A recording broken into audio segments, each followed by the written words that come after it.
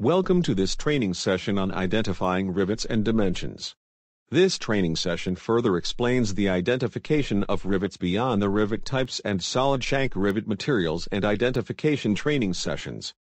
As noted in the rivet types training session, the two major types of rivets used in the industry are the common solid shank rivet, which must be driven using a bucking bar, and the special, blind, type rivet where bucking is impossible. Aircraft rivets are not hardware store rivets.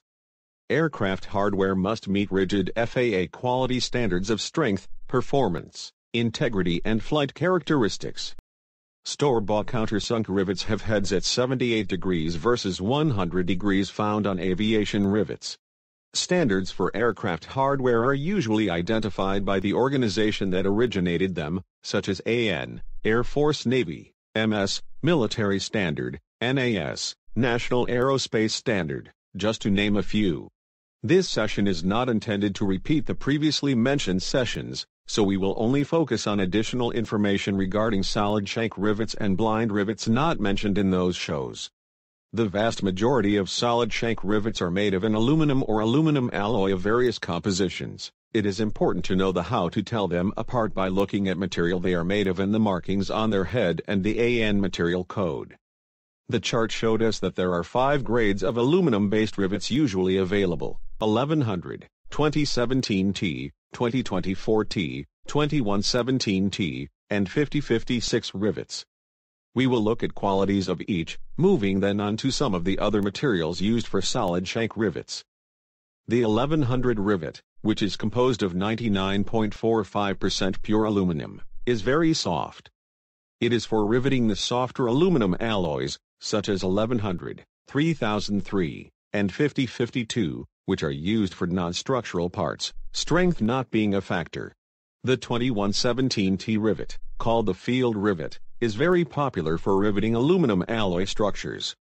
The field rivet is in wide demand. It is ready for use as received, needing no further heat treating or annealing. It has a high resistance to corrosion. The 2017T and 2024T rivets are used in aluminum alloy structures where more strength is needed than is obtainable with the same size 2117T rivet.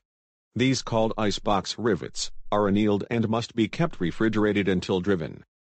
The 2017T rivet should be driven within 1 hour and the 2024T rivet within 10 to 20 minutes after removal from refrigeration.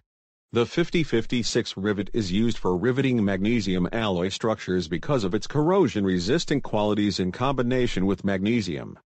Other materials used for rivets are steel, copper, monol, a nickel-copper alloy, brass and titanium. Mild steel rivets are used for riveting steel parts. The corrosion-resistant steel rivets are for riveting corrosion-resistant steels in firewalls, exhaust stack brackets, and similar structures. Monol rivets are used for riveting nickel-steel alloys. They can be substituted for those made of corrosion-resistant steel in some cases. The use of copper rivets in aircraft repair is limited. Copper rivets can be used only on copper alloys or non-metallic materials, such as leather. It is always important to check the aircraft manufacturer's structural repair manual for the proper application of rivet types and materials. The AC 43.13-1B publication may also be helpful. As a general rule, beyond strength considerations, dissimilar metals can contribute to corrosion. Even certain aluminum-based rivets are not always compatible with aluminum-based materials because of certain alloy characteristics. Group A alloys are considered safe with each other and Group B alloys are considered safe with each other. Solid shank rivets part number reveal a lot. The part number AN 47083-5. 470 reveals it is a universal head, 426 countersunk, 430 round head, 441 flat head, 456 brazier head. 80 stands for 2117T aluminum alloy. 343/32 diameter. 5 is 5/16 length. Refer to the head marking chart to see what these head types look like. Blind rivets may be self-plugging, friction lock.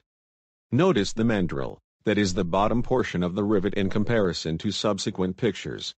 The thickness of the material being riveted determines the overall length of the shank of the rivet. As a general rule, the shank of the rivet should extend beyond the material thickness approximately 3/64 inch to 1/8 inch before the stem is pulled. Another type of blind rivet is the pull-through rivet. Notice the mandrel on this rivet is shorter than the friction lock. A very popular blind rivet in general aviation is the self-plugging, mechanical lock type. These rivets commonly have a driving anvil, which resembles a flat washer, at the base of the stem. This concludes this training session. We hope you found it useful.